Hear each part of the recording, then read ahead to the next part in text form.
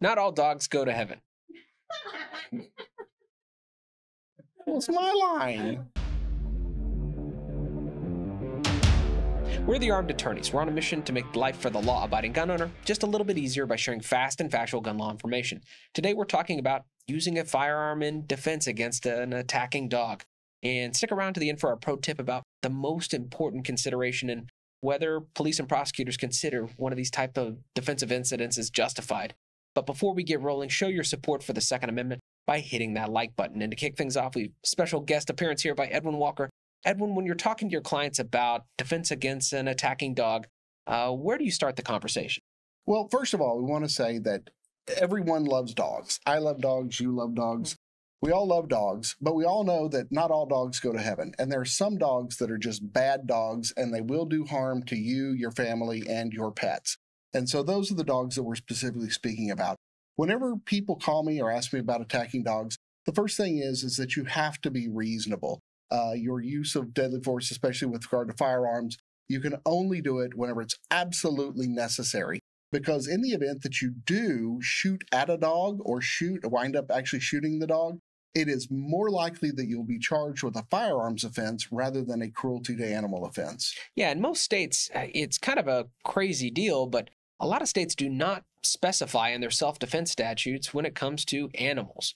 We're typically left to, like for example, here in Texas, we're left to rely on the defense of necessity. And that means that the harm that we're preventing is outweighed by the harm that we're causing. So the harm that we're causing in this example would be discharging a firearm in public. And if you're out in a rural area, maybe the harm is smaller. Or if you're in an urban area, maybe the harm is greater. But in response, they look and see what's on the other side of the equation, and that's the attacking dog. And since we don't have these self-defense statutes, it's kind of a balancing act, wouldn't you say, Edwin? Yes, absolutely. And so what you're going to have to do is make an inventory of the circumstances.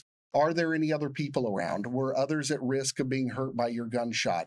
Was other people's property, such as their vehicles or their homes, at risk? Those are the things that will go into a prosecutor's decision as to whether or not you shooting that gun was reasonable, or did you have an alternative? Like, could you have beat the dog off with a stick? Could you have run from the dog? Could you have jumped in the back of a pickup truck to get away from the dog? All of those are able to be explored because there's no stand your ground defense when it comes to an attacking dog. Yeah, and as far as self-defense incidents goes, defending yourself against an attacking dog is probably the second most common type of scenario we find our clients in.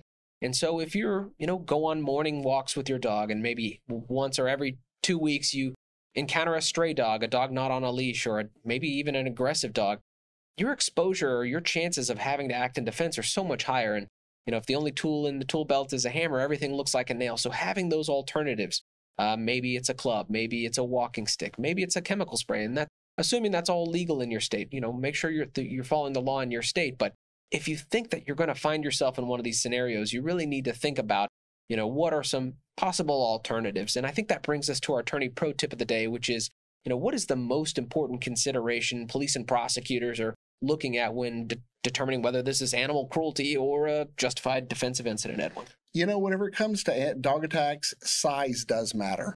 And so you want to make sure that you're not shooting a dog that's a small dog, a relatively harmless dog, chihuahua, dachshund, beagle, something like that. So make sure that in the event that you absolutely, positively have to use your firearm against a dog, that it's a large dog that is known to do damage. Dog, in the 75 to 100-pound range, a pit bull mix, some sort of German shepherd, some sort of dog that is known to cause injuries to persons and other animals. But we hope you enjoyed this discussion. If you did, consider subscribing and hitting that like button, and help us fight the anti-2A algorithm by sharing this video. And we always enjoy your questions and comments in the section below. And until next time, we're the Armed Attorneys.